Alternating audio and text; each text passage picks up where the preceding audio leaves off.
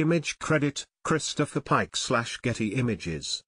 Saudi Aramco has signed a 4-year worldwide partnership deal with the World Soccer governing body, FIFA, making the state energy giant a partner including in major tournaments such as the World Cup 2026 and the Women's World Cup 2027.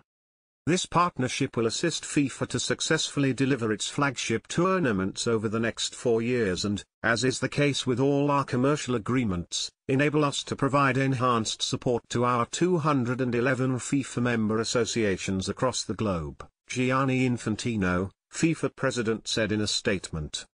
Aramco said it plans to work with FIFA to drive innovation, identifying opportunities to deploy the company's expertise and technologies in the delivery of football events globally. This includes initiatives that seek to provide new and innovative ways for football fans to engage with FIFA's events. Saudi Arabia has been pouring billions into sports worldwide such as golf, football, motorsports and martial arts.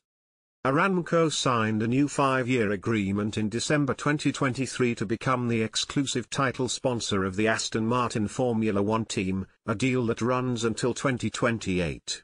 The energy firm is also a global partner of Formula One and the title sponsor of several races.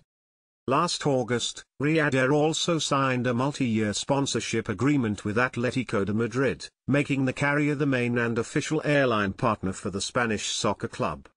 Meanwhile, Saudi Arabia is making big bets on global sports including golf and football as the kingdom looks toward a post-oil future.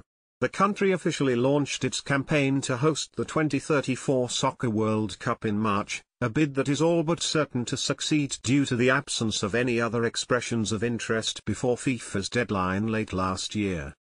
Saudi Arabia stunned golf enthusiasts when its sovereign fund, Public Investment Fund, said its commercial interest including Live Golf will merge with the PGA Tour and DP World Tour into a unified commercial entity in June 2023.